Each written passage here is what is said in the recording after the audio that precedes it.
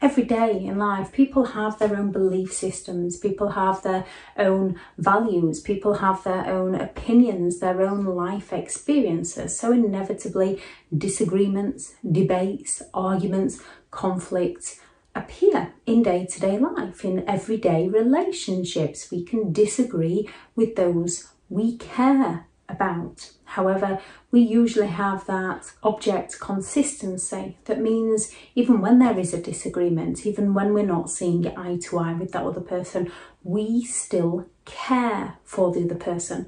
Therefore, we're not going to say or do too much that's going to hurt that other person or cause too much damage within that relationship. A narcissist, however, is only listening to their point of view. They're not going to reflect on anything they've done. They're going to find a way to attack you so that they can remain in control.